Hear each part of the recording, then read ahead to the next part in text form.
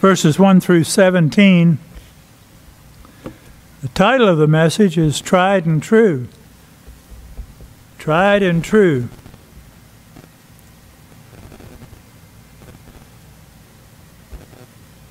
There was a lady down in South Alabama who went to the Bruton Gazette and said that she wanted to take out an ad, or to put in an ad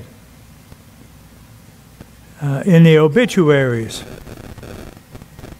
And she said, I just simply want to make it simple.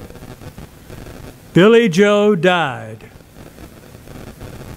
And the person who took her form said, ma'am, we have a limit of 7 words.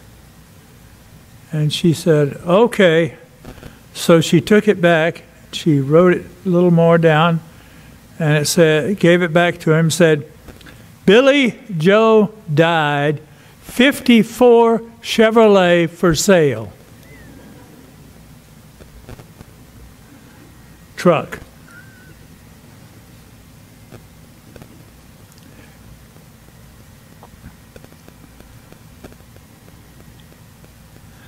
Then Jesus, led by the Spirit into the wilderness to be tempted, then Jesus was led by the Spirit into the wilderness to be tempted by the devil.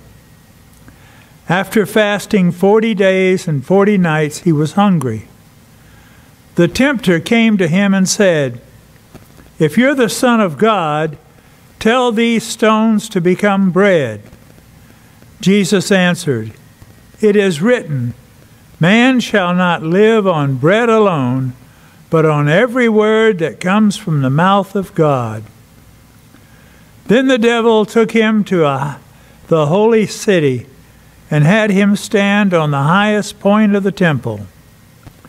If you are the Son of God, he said, throw yourself down, for it is written, he will command his angels concerning you, and they will lift you up in their hands, so that you will not strike your foot against a stone. Jesus answered him, it's also written, do not put the Lord your God to the test. Again, the devil took him to a very high mountain and showed him all the kingdoms of the world and their splendor.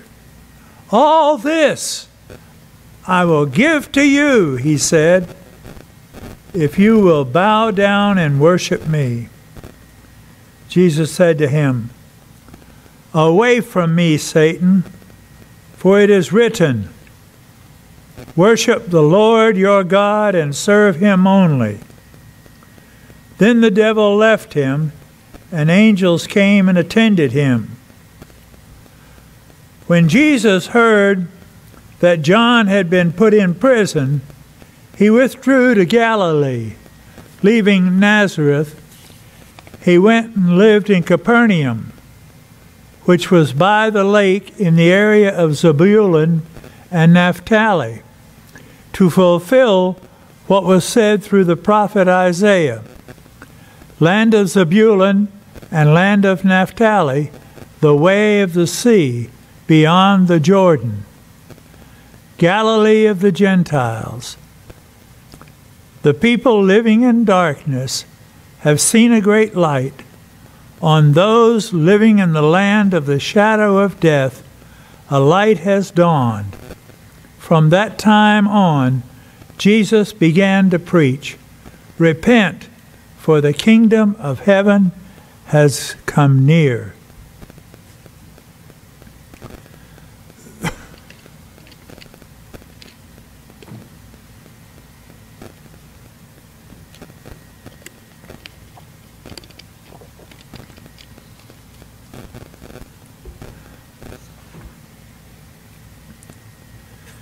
Says Jesus was led by the Spirit out into the desert. Now Now, why in the world would the Holy Spirit lead Jesus out into the desert? Why would he lead him out there to be tempted? Did God want Jesus to be tempted and fall and fail? No, that wasn't what it was all about. It was not an attempt to get Jesus to fail. God was sending Jesus to boot camp. That's what it was all about. Moses had gone to boot camp, and others as well. They'd spent their time in the desert. They'd spent their time out alone, away from people. David, those that became great in Israel that God used, he first had to test them and to prove them. And that's why Jesus went out there, was to prove his mettle, to prove his character, not necessarily to God or to himself, but to us, to prove his mettle to us. I can imagine that he probably wanted to spend a little time in prayer and meditation, and he probably tried to. But have you ever tried to spend a little time in prayer and meditation, and every time you start to pray, there's something that comes up and stops you? You start to pray, and one of the kids starts screaming. You start to pray, and somebody comes in looking for you. You start to pray, something happens, always. And that's about what was going on here with Jesus. He tried to pray, he tried to have a little time alone. Even when Jesus went out later on, away from the disciples, and tried to have a little time alone so that he could pray. What happened? They came after him. He couldn't have any time alone.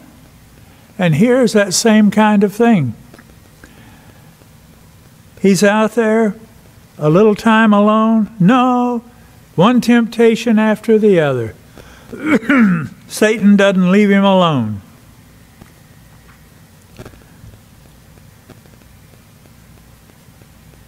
And then after 40 days, Jesus realizes he's hungry. About that time, his tummy is starting to make all those grumbling noises. Probably had been making them for a little while, but he's really noticing it. And the front part of his stomach is getting stuck to the back part because there's nothing in between. Well, he's hungry. He's hungry for physical food. And this is Satan's opportune moment. And he pounces. He doesn't. Satan never misses an opportunity. If you leave an opening, he's going to get it.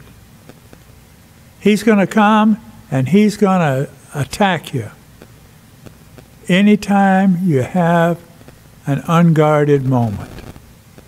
Satan does that. And that's what he did with Jesus. And so he pounced. And he said, hey, look at there. You see those stones down there? Don't they really look like a loaf of bread? You know, he says, I'll bet you if you try hard enough, you could even smell them. Have you ever really had something like that happen? That you thought that you could smell something that you knew you couldn't smell, but just the idea of it was there? Sometimes I think the idea was that when I would walk into Clarice's kitchen, I would automatically expect to have some aromas there. And sometimes there weren't any. But I expected them to be there. And I think, you never know. But anyway, he said, why don't you take and turn those stones into bread? Have something to eat. Go to McDonald's.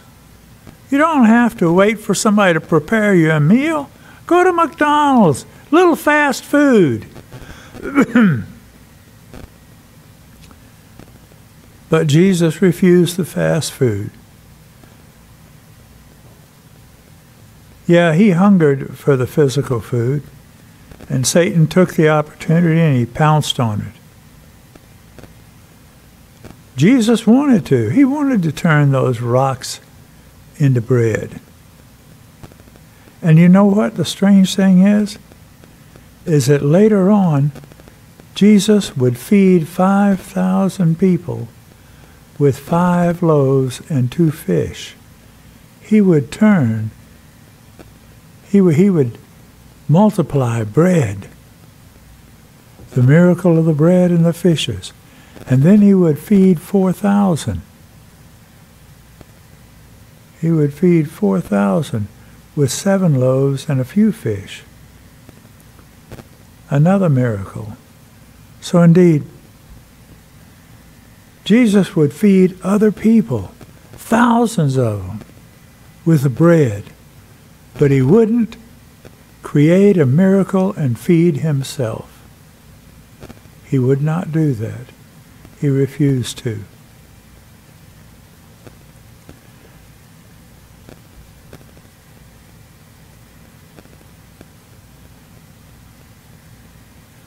But listen, it was about a lot more than just hunger. And it was more than Satan's chicanery. Satan was challenging Jesus to prove that he was the Son of God. He was challenging him to prove that he was the Messiah. He was challenging him to prove that he was the Christ. In fact, he was saying, I dare you. I double dog dare you. Prove that you're the Son of God. Turn those stones into bread. And throughout Jesus' ministry, Satan never stopped. He influenced people to come to Jesus to tempt him. Through the Sadducees and Pharisees especially. They came and annoyed Jesus with one question after another,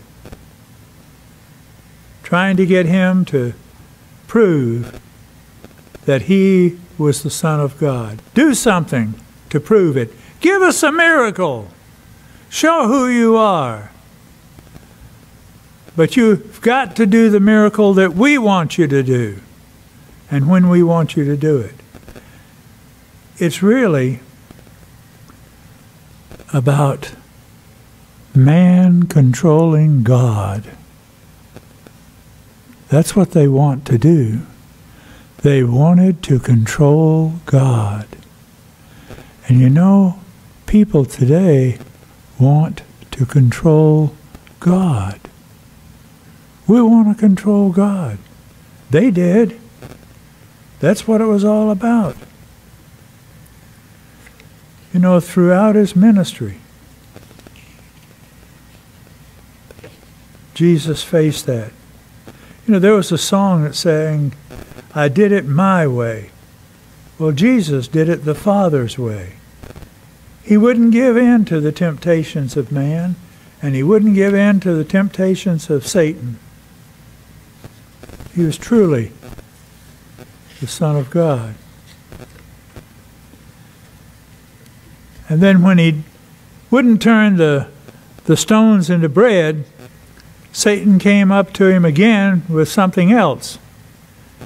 He wanted him to take a little leap of faith. Well, if you won't do that, how about taking a leap of faith? He said, listen, throw yourself.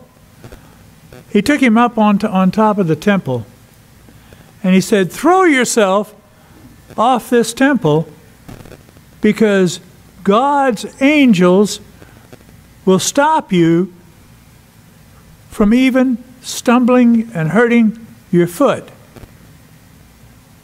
Be Superman. Fly. You won't hurt yourself. Jump.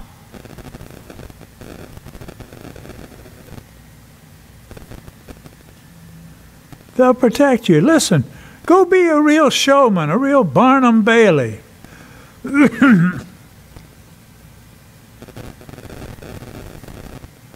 But that's not about faith. It's about putting God to the test. And that's what Jesus said. You shall not test God. And you know, a lot of people think that they're stepping out in faith when in truth they're testing God. You really need, when you do something like that, you need to ask yourself, am I stepping out in faith, trusting God, or am I testing God? Am I testing Him? And sometimes we find that we're doing the latter. We're testing God. We're trying to control the situation. And that's what it's about.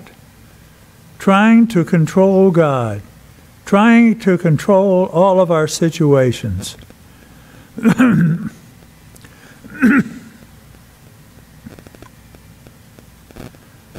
Thinking that by doing that, we can get done what we want to get done.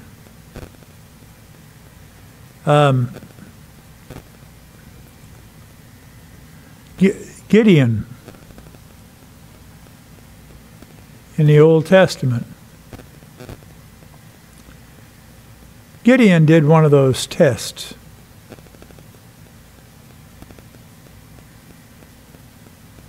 And he said he was called to go and lead the people of Israel. And he said, well, me, I'm just one of the lowest men from the lowest tribes. I'm not qualified to do this.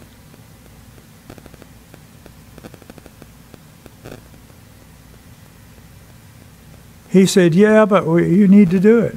The angel did. And he said, well, he says, need a little proof. If you take and this little fleece, it was a sheep's rug. If tonight, if the dew settles on the rug and not on the ground around it, I'll know that I should go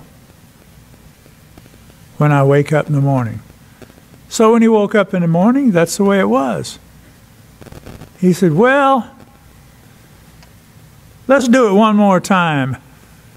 But let's do it the opposite. This time, if it's on the ground and not on the rug, then I'll know that I should go. And so indeed, that's what happened. And sure enough, the dew was on the ground and not on the fleece. So he had no choice. He went. But I thought it was really a little bit of God's poetic justice that when Gideon went down with his 10,000 men, that God said, "You've got too many men. You've got to get rid of some." Actually, he had 100 and some thousand to start with. And he said, "You've got too many." And so he cut them back, and he ended up with 10,000. And God said, "You've still got too many men." He says, "Well,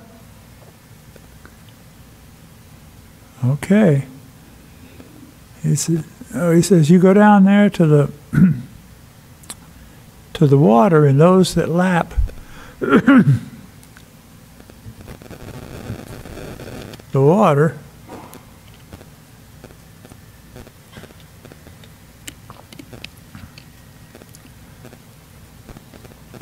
you keep them, and those that don't, those that get down on their all fours and drink, you leave them here." And he ended up with only 300 men. So he only had 300 men to go in battle.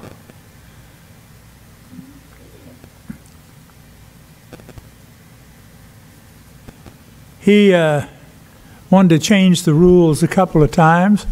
God changed the rules on him. So he only ended up with 300 men. But that was all he needed, because God gave him the battle plan. He took and put torches inside of pitchers, and he took trumpets in the other hand, and they all had them, and they carried swords at their sides. And they marched into the middle of the camp, or snuck into the middle of the camp, and at the signal, when Gideon blew the horn, they smashed the covers so that the lamps, and they held them up, and they blew the horns, and the Midianites thought that they were being attacked, and they jumped up and started killing each other. And they lost. They lost. But it was all about a leap of faith. Faith.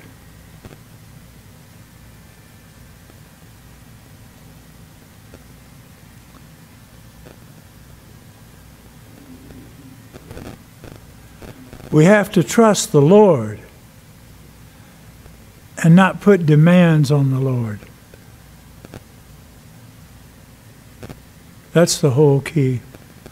Trusting the Lord and not putting demands on the Lord.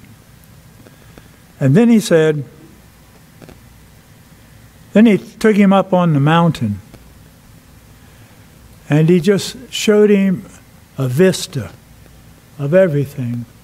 And the way it sounds like it sounds like that he showed him a vista of all history, of all the great nations of the world, of all history. And there they were before him. He saw them all. He says, they're all yours. You can have authority over them all.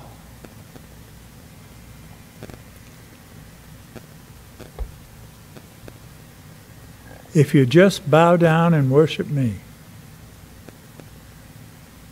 And he says, Jesus told him, he said, but it says in Scripture, worship the Lord your God and serve him only. And serve him only.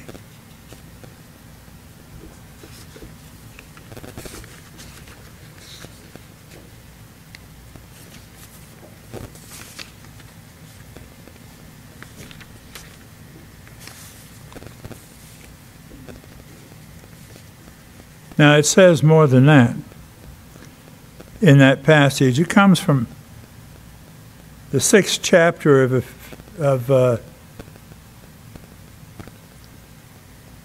Exodus. And here's what it says in that chapter. These are the commands, decrees, and laws the Lord your God directed me to teach you to observe in the land that you are crossing the Jordan to possess, so that you, your children, and their children after them may fear the Lord your God as long as you live, by keeping all his decrees and commands that I give you, so that you may enjoy long life.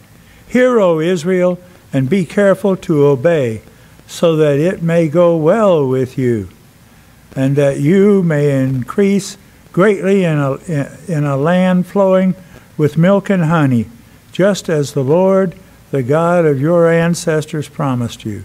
Hear, O Israel, the Lord our God, the Lord is one.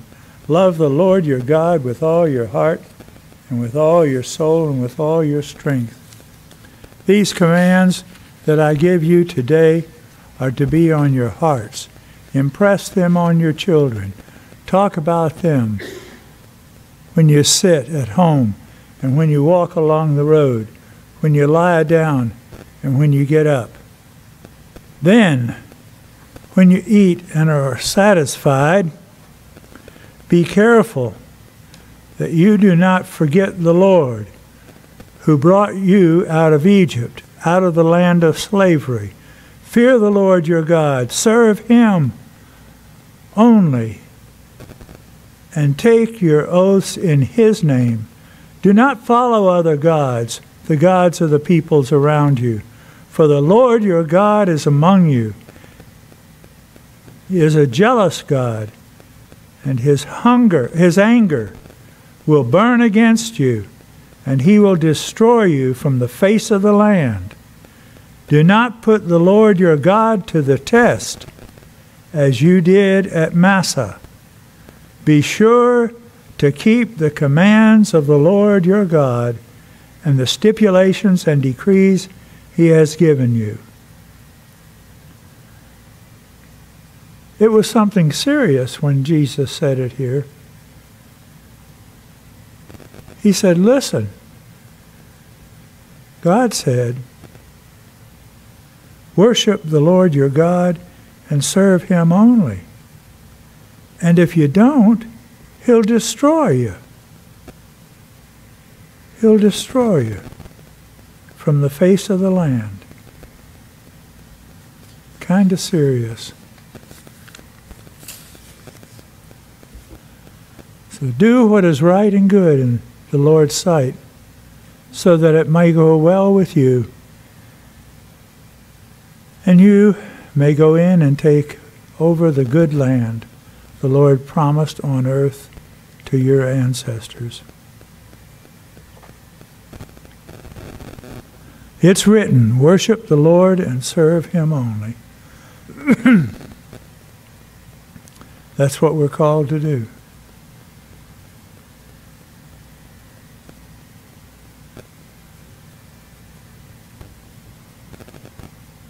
You know, everything would belong to Jesus without having to go to the cross. If he would just have done what Satan wanted. At least that's what Satan said. But that was a lie. That was a lie. A lie from hell. If there had been another way, God would have said so. And Jesus asked for another way, but there was no other way approved by God. So Jesus went to the cross to die for you and for me. And we need to remember that.